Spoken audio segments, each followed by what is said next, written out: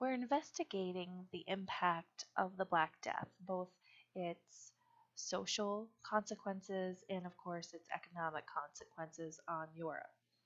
Now, well into the 13th century, Europe had experienced rather good harvests, and they had an expanding population.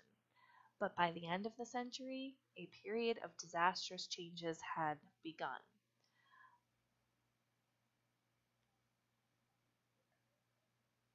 So let's look at the famine and population.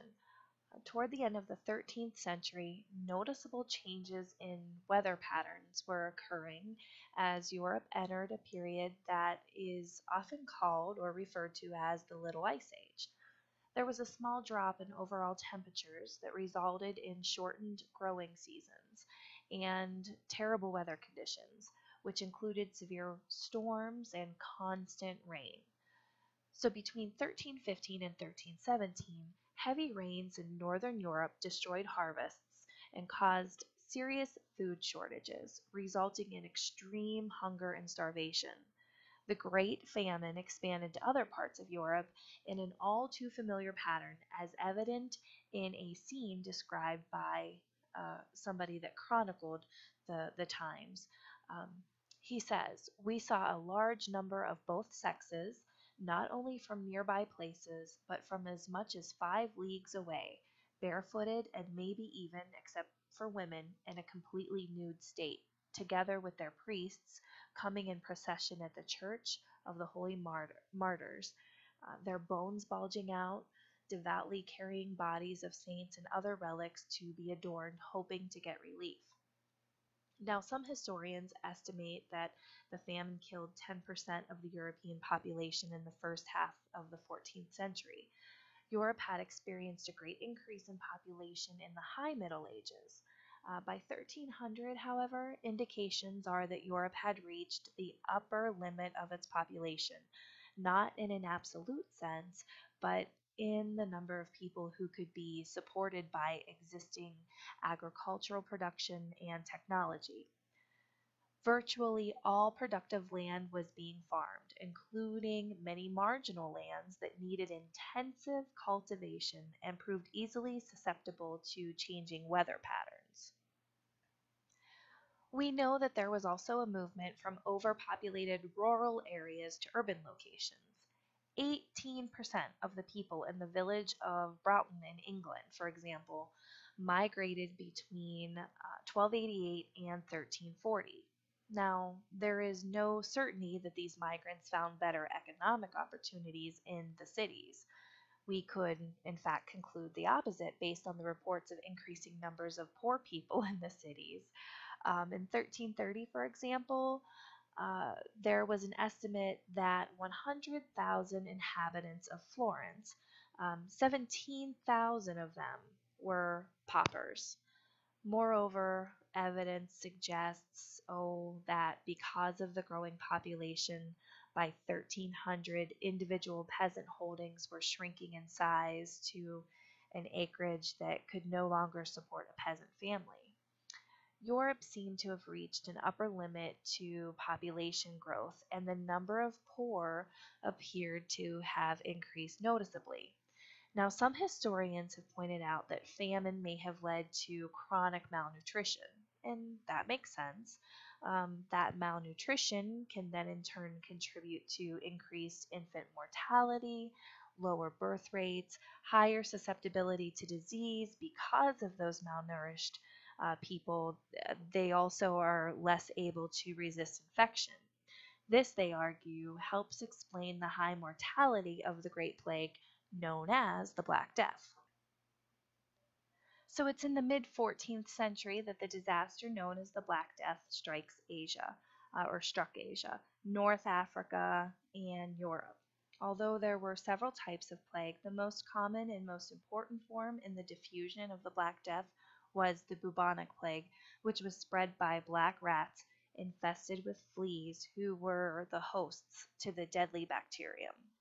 Now, the Great Plague originated in Asia.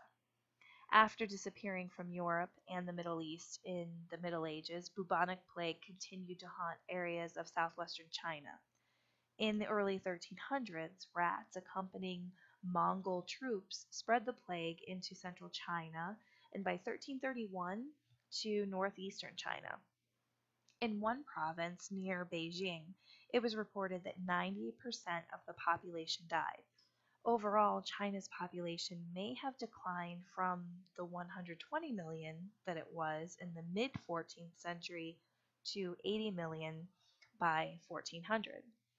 In the 13th century, the Mongols had brought much of the Eurasian landmass under a single rule, which in turn facilitated long distance trade, particularly along the Silk Road, which you should remember from world history. That Silk Road was now dominated by Muslim merchants from Central Asia. And along this route, the movement of people and goods facilitated the spread of the plague. In the 1330s, there were outbreaks of the plague in Central Asia, and along later through the Black Sea, eventually in 1346, and in Constantinople by 1347. Its arrival in the Byzantine Empire was noted by Emperor John VI, who lost a son.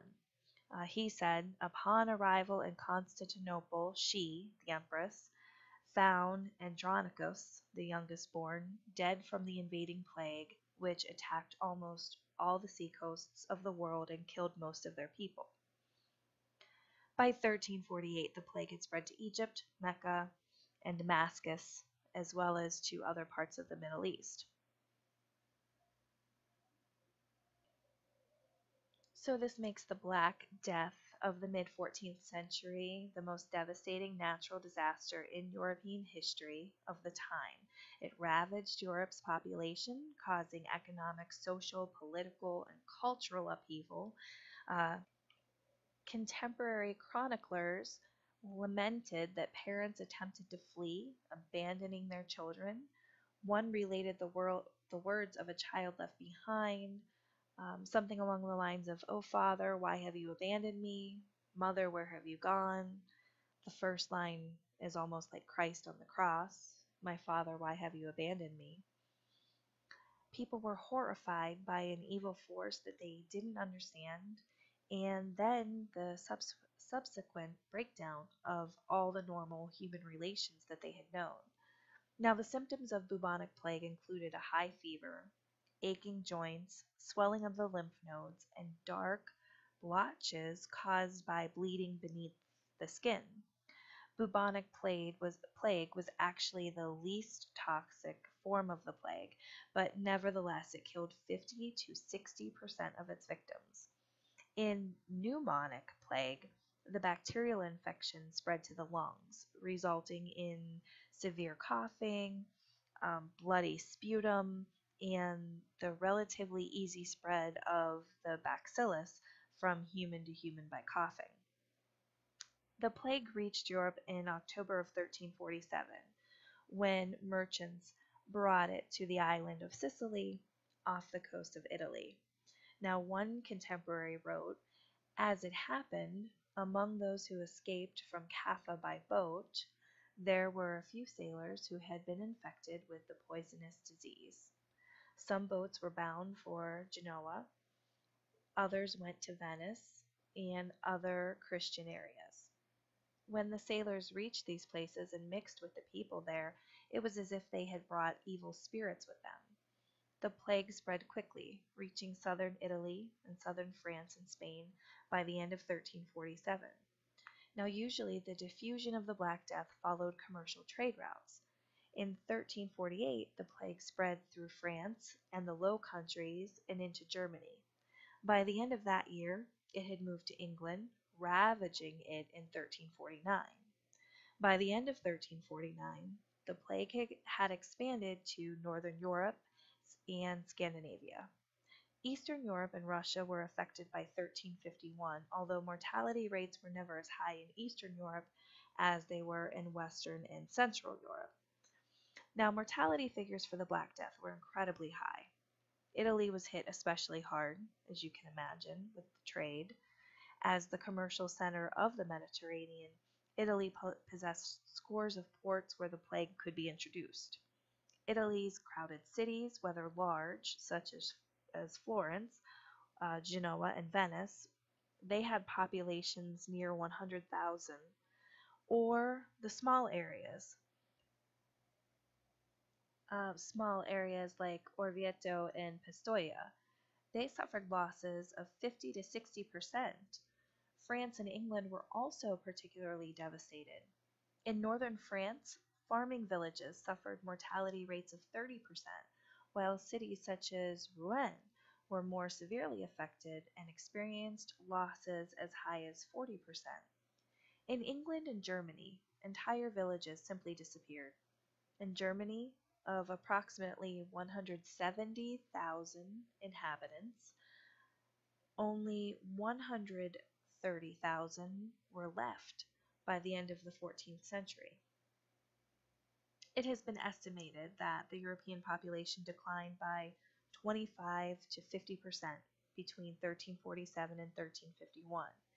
If we accept the recent scholarly assessment of a European population of 75 million in the early 14th century, this means a death toll of 19 to 38 million people in 4 years. And the plague did not end in 1351. There were major outbreaks again in 1361 to 1362, and later in 1369. And then there were recurrences every 5 or 6 to 10 or 12 years. Of course, those reoccurrences depended on climatic and ecological conditions until the end of the 15th century. The European population thus did not begin to recover until around 1500, and it took several generations after that to reattain 13th century levels. Now, reactions to the plague vary. When you have a natural disaster that has the magnitude of this great plague, it can produce extreme psychological reactions. People either threw themselves into religion or the opposite. As a matter of fact, some people, knowing they could be dead in a matter of days, those people began to live for the moment, and they threw themselves with abandon into sexual and alcoholic orgies. The 14th century Italian writer Giovanni Boccaccio gave a classic description of this kind of reaction to the plague in Florence in the preface to his famous Decameron. And he said, "Some people held that plenty of drinking and enjoyment, singing and free living, and the gratification of the appetite in every possible way, letting the devil take the hindmost, was best preventative. And as far as they could, they suited the action to the word.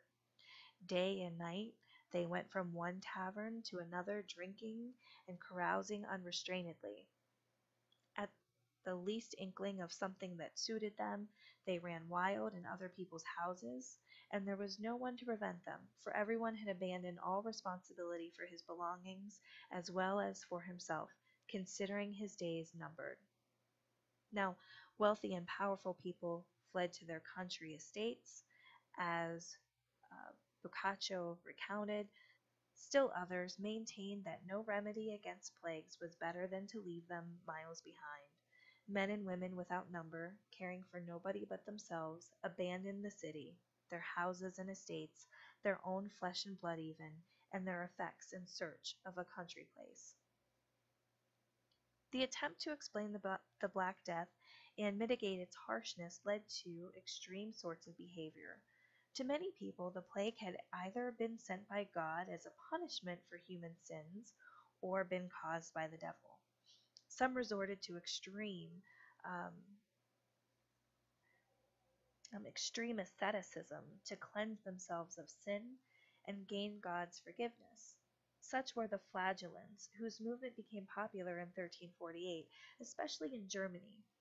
Groups of Flagellants, both men and women, wandered from town to town, flogging themselves with whips to win the forgiveness of God, whom they believe had sent the plague to punish humans for their sinful ways. One contemporary chronicler described a flagellant procession as following. The penitents went about, coming first out of Germany. They were men who did public penance and scourged themselves with whips and hard knotted leather, with little iron spikes. Some made themselves bleed very badly between the shoulder blades, and some foolish women had cloths ready to catch the blood and smear it on their eyes, saying it was miraculous blood. While they were doing penance, they sang very mournful songs about the Nativity and the Passion of our Lord. The object of this penance was to put a stop to the mortality, for in that time at least a third of all the people in the world died. The flagellants attracted attention and created mass hysteria wherever they went. The Catholic Church, however, became alarmed when flagellant groups began to kill Jews and attack clergy who opposed them. Some groups also developed a millenarian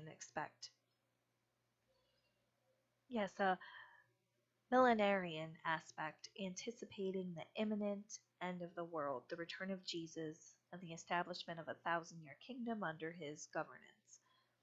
Pope Clement VI condemned the flagellants in October of 1349 and urged the public authorities to crush them. By the end of 1350, most of the flagellant movement had been destroyed. An outbreak of virulent anti-Semitism also accompanied the Black Death. Jews were accused of causing the plague by poisoning town wells. Although Jews were persecuted in Spain, the worst organized massacres, or pogroms, against this helpless minority were carried out in Germany. More than 60 major Jewish communities in Germany had been exterminated by 1351. Many Jews fled eastward to Russia and especially to Poland, where the king offered them protection. Eastern Europe became home to a large Jewish community. The prevalence of death because of the plague and its recurrences affected people in profound ways. Some survivors apparently came to treat life as something cheap and transient. Violence and violent death appeared to be more common after the plague than before. Post-plague Europe also demonstrated a morbid preoccupation with death. In their sermons, priests reminded parishioners that each night's sleep might be their last. Even tombstones had images of naked corpses that were in various stages of decomposition, with snakes entwined in their bones and their innards filled with worms. The population collapse of the 14th century had dire economic and social consequences. Economic dislocation was accompanied by social upheaval. Between 1000 and 1300, Europe had been relatively stable. The division of society into three estates of clergy, those who pray, nobility, those who fight, and laborers, those who work, had already begun to disintegrate in the 13th century, however. In the 14th century, a series of urban and rural revolts rocked European society. Both peasants and noble landlords were affected by the demographic crisis of the 14th century. Most noticeably, Europe experienced a serious labor shortage that caused a dramatic rise in the price of labor. At Coxham Manor in England, for example, a farm laborer who had received 2 shillings a week in 1347 was paid 7 in 1349 and almost 11 by 1350. At the same time, the decline in population depressed or held stable the demand for agricultural produce, resulting in stable or falling prices for output, although in England prices remained high probably until the 1380s. The chronicler Henry Knighton observed, and this is his quote, "As the price of everything was cheap, a man could buy a horse for half a mark, which was 6 shillings, which before was worth 40 shillings. Because landlords were having to pay more for labor at the same time that their rents or incomes were declining, they began to experience considerable adversity and lower standards of living. In England, aristocratic income dropped more than 20% between 1347 and 1353. Aristocrats responded to adversity by seeking to lower the wage rate. The English Parliament passed the Statute of Labourers in 1351, which attempted to limit wages to pre-plague levels and forbid the mobility of peasants as well. Although such laws proved largely unworkable, they did keep wages from rising as high as they might have in a totally free market. Overall, the position of landlords continued to deteriorate during the late 14th and early 15th centuries. At the same time, conditions for peasants improved, though not uniformly throughout Europe. The decline in the number of peasants after the Black Death accelerated the process of converting labor services to rents, freeing peasants from the obligations of servile tenure and weakening the system of manorialism.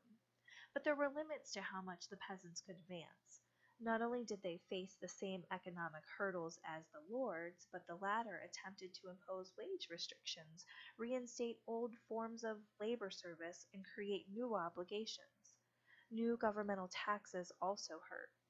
Peasant complaints became widespread, and soon they gave rise to rural revolts. In 1358, a peasant revolt known as the Zachary broke out in northern France. The destruction of normal order by the Black Death and the subsequent economic dislocation were important factors in causing that revolt, but the ravages created by the Hundred Years' War also affected French peasantry, and we'll understand that when we talk about the Hundred Years' War next. Both the French and English forces followed a deliberate policy of laying waste to peasants' fields, while bands of mercenaries lived off the land by taking peasants' produce as well. Peasant anger was also exacerbated by growing class tensions. Landed nobles were eager to hold on to their politically privileged position, and they felt increasingly threatened in the new post-plague world of higher wages and lower prices. Many aristocrats looked on peasants with utter contempt. A French tale told to upper-class audiences contained this remarkable passage.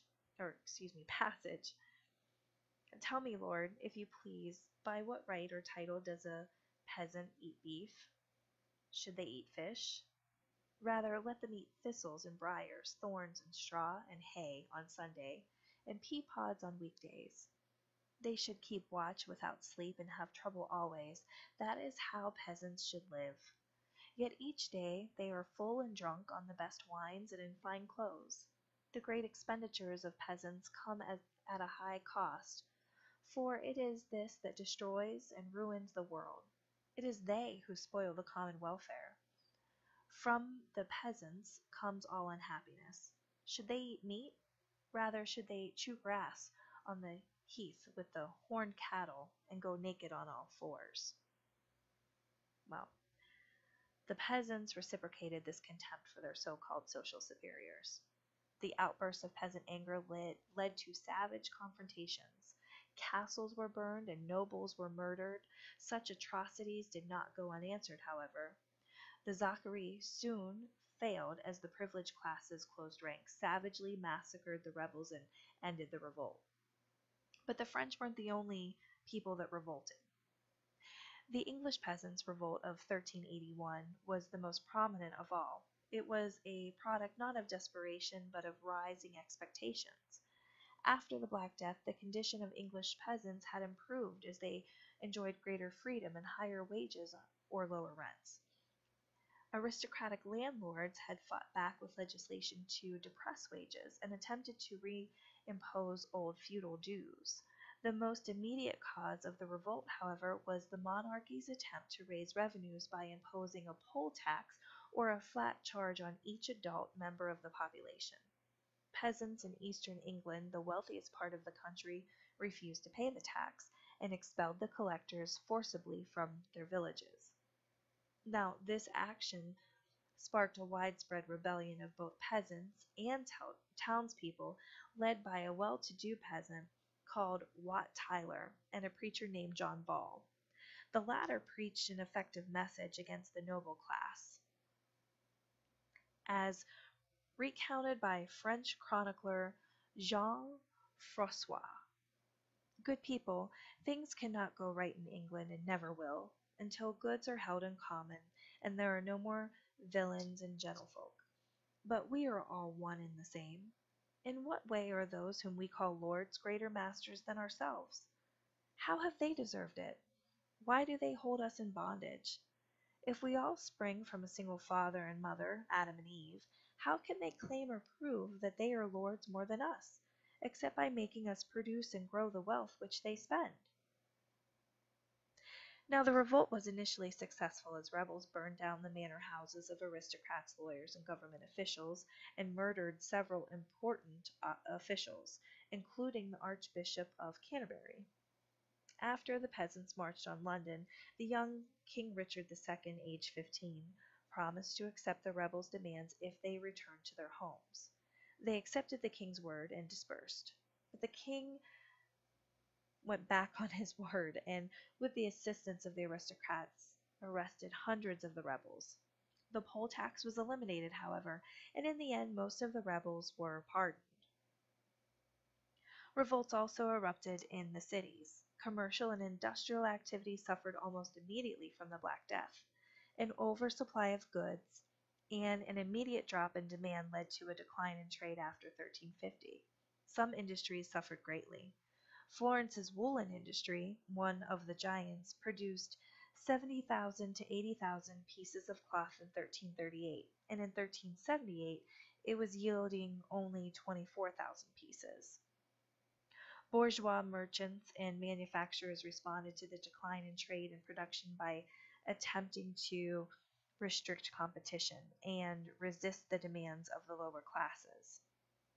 In urban areas where capitalist industrialists paid low wages and managed to prevent workers from forming organizations to help themselves, otherwise known as unions, industrial revolts broke out throughout Europe. Ghent experienced one in 1381, Rouen in 1382. Most famous, however, was the revolt of the Ciompi in Florence in 1378. The Ciompi were wool workers in Florence's most prominent industry. In the 1370s, not only was the woolen industry depressed, but the wool workers saw their real wages decline when the coinage in which they were paid was debased. Their revolt won them some concessions from the municipal government, including the right to form guilds and be represented in the government, but their newly won rights were short-lived. Authorities ended Ciompi participation in the government by 1382. Although the peasant and urban revolts sometimes resulted in short-term gains for the participants, the uprisings were quickly crushed and their gains lost. Accustomed to ruling, the established classes easily formed a united front and quashed dissent. Nevertheless, the rural and urban revolts of the 14th century ushered in an age of social conflict that characterized much of later European history. In our next lesson, we're going to focus on war and political instability. Specifically, we're going to talk about the 100 Years' War. Please make sure that you've taken notes on this lecture. You may bring your notes to class for a quiz. Quizzes are either announced or unannounced, but I will permit you to use handwritten notes from the lectures. So as long as you're reading the textbook and following along with the lectures online, you should do well. Thank you for watching the video, and I will see you in class.